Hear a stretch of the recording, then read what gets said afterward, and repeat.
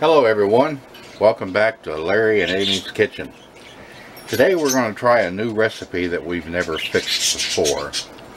It's fairly simple, doesn't require a whole lot of ingredients, and I'm hoping you'll try it.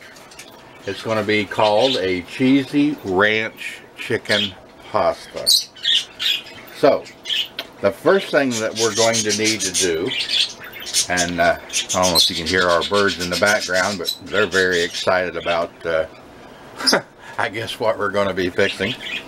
But the first thing you're going to need, and these quantities you can fluctuate. You don't have to use exactly what the recipe calls, because I know I'm not going to in some of these items. But the first thing you're going to need is a couple of cups of shredded cooked chicken, which I've got right here in the bowl. And then to that, you're going to add one of these packets of original ranch seasoning. These are 1 ounce packets. So let's go ahead and do that. We're going to sprinkle that in there, just like that. I don't know if you've never tried the ranch seasoning on meats. It really does add a nice flavor, a different type of flavor to your meat, chicken, whatever it is that you're fixing. And it's so simple to do.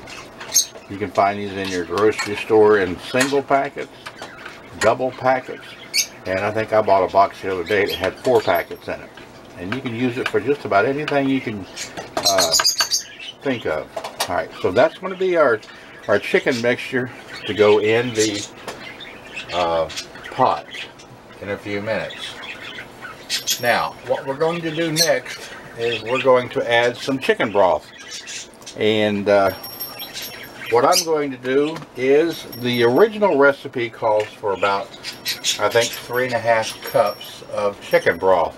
Well, I'm going to make a little bit more than that, than what the recipe calls for. So, I've got 1 container here of Swanson chicken broth, and if I'm not mistaken, it is 4 cups. So we're going to use that. We're going to pour it right into our pot here. This will be our liquid base.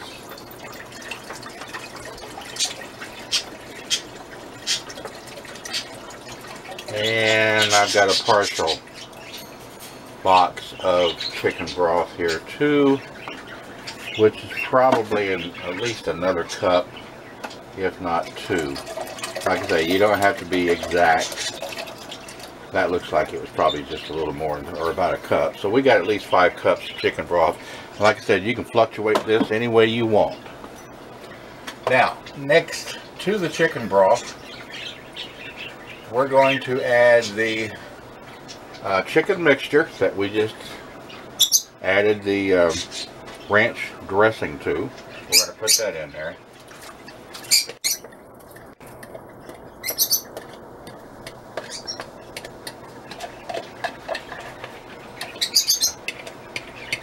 Alright, and then next we're going to add the noodles.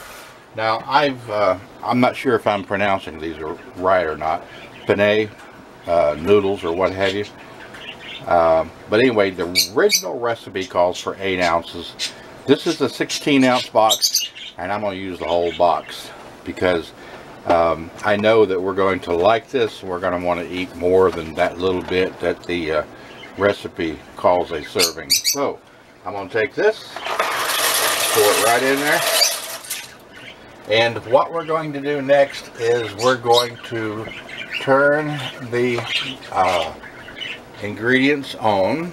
I'm going to put it on pretty much high heat for right now, and then we're going to stir this up.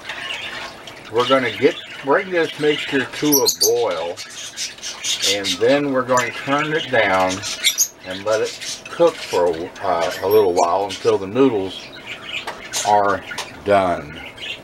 So what we will do is we will come back in just a few minutes.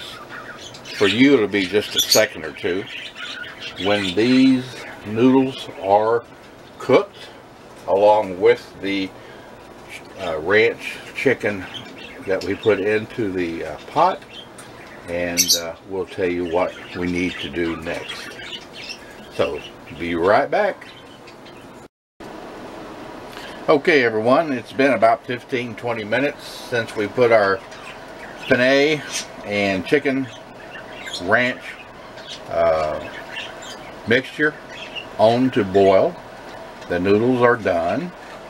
So next, 2 or 3 easy steps and you're ready to eat. The first thing we're going to do is add some cream cheese. The original recipe called for 4 ounces, or about half a bar.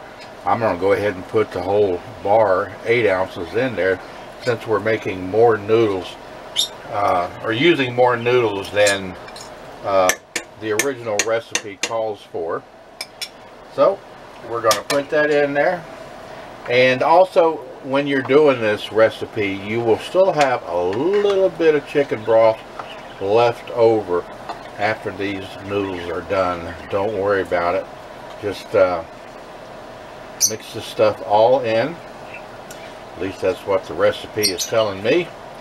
So we're going to give this a minute to kind of melt in evenly. Smells good, I'll say that. And that's without adding the last of the ingredients. So let's get this cream cheese all mixed in together, in with the chicken and the noodles, the pasta.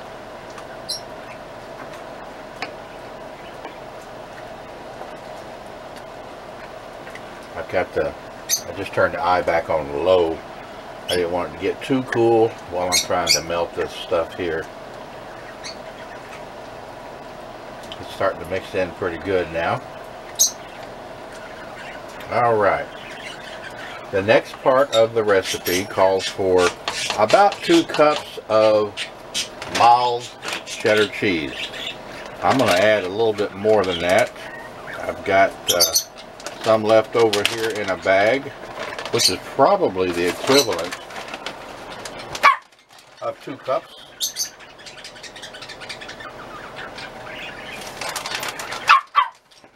Our dog says, "When do we eat?" She ain't barely 5 pounds, and she eats everything that you throw at her. I've never seen such a tiny dog eat so much. Alright, I'm going to add, that looks like a good bit, but you know what? We're going to add a little bit more too. Let's try that and see what happens. First thing we're going to do, we're going to mix that up. And I think, okay, yeah. The last item that you're going to add to your recipe here is some bacon bits. Now, it calls for about 4 slices of bacon to be cooked and then cut up. Well, I want more bacon than that, especially since we're making more than what the recipe calls for. So I think I probably took about a 12-ounce package. I baked it in the oven at 400 degrees for 10 to 15 minutes, however long it took. And then I cut it up into smaller chunks. So we're going to add that to it also, because I like a lot of bacon. And now we're going to mix this all up. Get this all melted and mixed through and through. Now, I'm going to be honest with you. If you think about what's in this pot, the chicken with ranch seasoning, the pasta, the cream cheese, the cheddar cheese, and the bacon, what is there not to like? This has got to be good. I have never tried it before. But as this melts, the cheddar cheese is really thickening up the mixture. The moisture or chicken broth that was left over in the pot, I'm beginning to see that you won't even be able to tell that it was left over or in the pot. It's mixing right in with all of the ingredients. Oh my goodness, that looks good. So, as I'm stirring this, I'm hoping that some of you will try this recipe. It is so simple. And like I said, you can adjust the quantities to however you want to. Now, I haven't tasted this yet, so I don't know if you're going to want to put some salt, pepper, garlic, anything like that on it. The recipe didn't call for it, but you know what? This is where you can do anything you want. That sure looks good. So I'm going to ask, if you do make this, to leave us a comment and let us know what you think about it. If you haven't subscribed to our videos, please do so. We're picking up new subscribers every day, and we'd like to share everything that we do. We're not experts by no means. We just like to have something different to eat once in a while rather than the same old thing. So if you would, give us a like, subscribe, share it with your friends, leave us a comment. Now, before we go, let's take a plate here and let's get a big old spoonful or two on the plate. This is so creamy with the bacon and the chicken.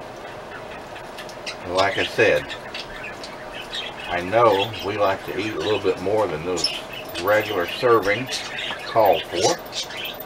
So, there you have it. Now, you can serve a biscuit, a cracker, if you prefer some kind of bread to go with it. And if you don't, that's fine. But give this a try. It sure does look good. And we will be waiting to hear your response. Thank you so much for watching. And stay tuned. We'll have another video coming out pretty soon.